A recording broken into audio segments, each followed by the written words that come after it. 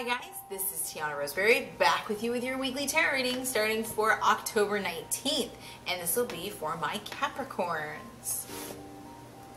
Capricorns, what do we got? Beginning of the week is the Three of Swords.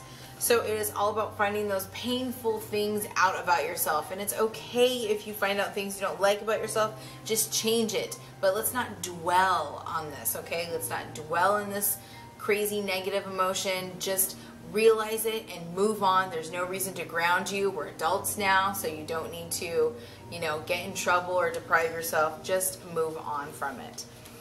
Wednesday is the Eight of Wands, so it is so much activity. It's ready to get going, if whatever it is that you've been striving to do, or there's a project you want to lift off, or there's something you want to start. Wednesday, middle of the week, is the time that it's time. The energy's going to be there.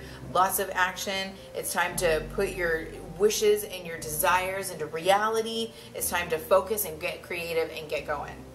So, and then Friday and through the weekend is the Queen of Wands. So you've got the Eight of Wands and then the Queen of Wands. It's all about getting that energy out there, ruling your world your way, getting creative about how you're going to do it. What are we going to put in line? How are we going to, one foot in front of the other? How are we going to make this happen?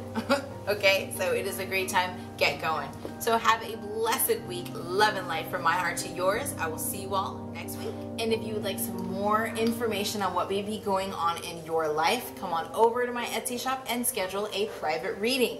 You can also find me everywhere, all over, on Facebook, on Pinterest, on Instagram, on Twitter. Make sure that you subscribe, comment, and share, and let's get everybody involved. So I will see you all next week.